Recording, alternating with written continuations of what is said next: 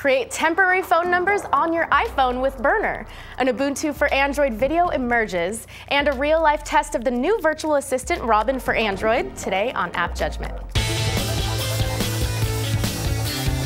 This episode of Appjudgment is brought to you by JackThreads.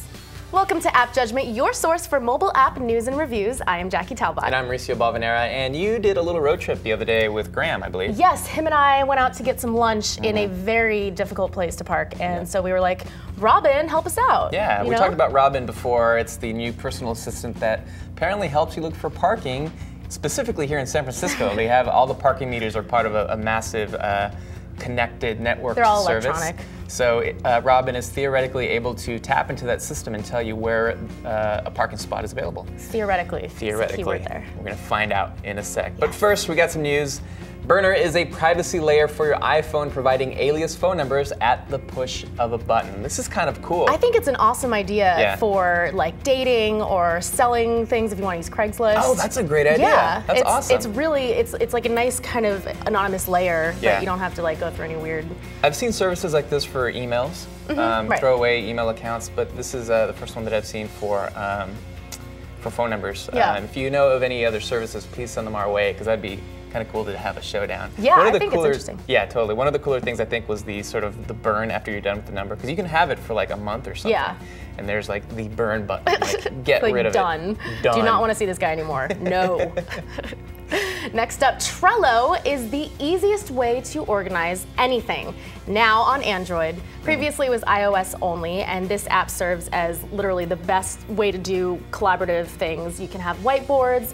There's teams, this supports teams of just 1 or up to 100. That's a lot of people. Yeah, it's real-time collaboration, checklists, due dates. Lots of stuff. Everything. So whether you're like in school and you need to do a group project or at work even, this is actually a really good solution for small businesses and students. Yeah, I'm a big OmniFocus user on Mac and iPhone, but I haven't really found any great solutions on Android, and I think this is your best bet so far. Yes. Slightly different than OmniFocus. Anyways, try it. Also, Ubuntu for Android. Ooh, it gets shown off and detailed. We want this as soon as possible. That's what the title's called, but we want it too as soon as possible. You can transform your high-end phone into your productive desktop whenever you need it. Now, Joy Life is reporting that Ubuntu needs access to each phone's driver, which means that OEMs like Samsung, Motorola, and HTC would have to be interested in this to get it running at the speed that it should. By the way, for those who don't know, Ubuntu is a distribution of Linux. Right. I happen to use it. I think it's kind of cool. Now it's for Android. Steam is getting interested in Linux more and more, so it's definitely on the up and up. Yeah. Check it out. There's a video right here, right now. Go. TV aqui no caso e você tem o teu ambiente desktop aqui. Oops, that was all in Portuguese. Sorry if you're not Portuguese. But there's some pretty visuals there. Yes, so you can watch it on mute. Yes. Now on to the rapid fire. Google Translate app gets a weighty update. It'll now translate signs through your smartphone camera. And we've got a couple of Mobage powered releases for you. In Transformers Battle, you can build your own Transformer teams to battle for Earth as an Autobot or Decepticon. I'm all about the Decepticon. Pretty neat. And in Marvel War of Heroes, players step into the shoes as a S.H.I.E.L.D. agent and team up with iconic Marvel heroes to battle evil. The Marvel War of Heroes story is a completely original script written in cooperation with Marvel. It's pretty cool. Yeah. Coming up, Graham and I tested out the new Robin personal assistant during a little Android-powered lunch trip. How'd that go? Well, you will see in just 1 second. But first... Okay. JackThreads has quickly become the online shopping destination for dudes, and here's why. Everything on the site is up to 80% off. Because paying full price is clearly for suckers. Obviously. They serve up killer contemporary and street apparel, accessories, and gadgets from brands like Converse, Penguin, and the Hundreds even. Boys and Penguin shirts are cuter, actually. It's scientifically true. Truthiness. Shopping is stupid simple, and all styles are curated, so buyer's remorse just does not happen. There is no regrets, guys, I'm telling you, none. And as a viewer of Appjudgment, you can skip the membership waitlist and get instant access right now. Head over to jackthreads.com/appjudge. That's right, we're creeping up on school days, so make sure you get your back to school threads at jackthreads.com/appjudge. So we saw the promo video for Robin, the new voice-activated virtual assistant for Android that's a free app. And we saw the promo video and it was really cute, really good, but it looked a little bit set up. It looked almost too good to be true. Can you find parking near Café de la Presse? Oh, Café de la Presse, ah. Looking for Café de la Presse. The cheapest one is 101 Jesse. Yeah, this is the parking spot. All right. Oh, this is It worked really well, and so we decided we're gonna check out this sushi burrito place. It's a sushi burrito if you haven't heard of it. And we're gonna see if it actually will help us find parking and get us there easy and fast. So parking's pretty hard around there. It's Let's difficult. see how it does. Robin. We're looking for Sushi Rito in downtown San Francisco. I could not find any.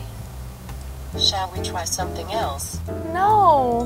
Where is Sushi Rito? I could not find any. Oh my God. Shall we try something else? We're looking for 59 New Montgomery Street. Okay, looking for 59 New Montgomery Street. Just in case, here are some parking choices for you. Let's look for something cheaper. The cheapest one is on street spot at 101 Jesse, less than 500 feet away and costs $1.75 an hour. The competition seems to be medium there. That sounds good. We'll take that. That's a tough one. I'll have to ask my parents. This particular area isn't known for its easy parking, which is why there's a lot of garages everywhere, right? That you'll pay 20 bucks to park there because you just don't want to fight it out for these street parking spots. So there's a medium demand spot we're supposedly working for right now. We had to kind of tell it, hey, we're looking for parking on this specific street. Yeah. And we set a nav point to actually take us to that spot. It says that it is definitely open. It says that there's 0% chance that someone's going to be in that spot. We will see if it is correct. There it is. Will we ever make it? So here we are, and it wants us to take a right and take another left as soon as we get to Mission. All right, it says that the spot should literally be right there where that car is. Where that car is? I will be very impressed if the spot that it's taking us to is open. Yeah, go.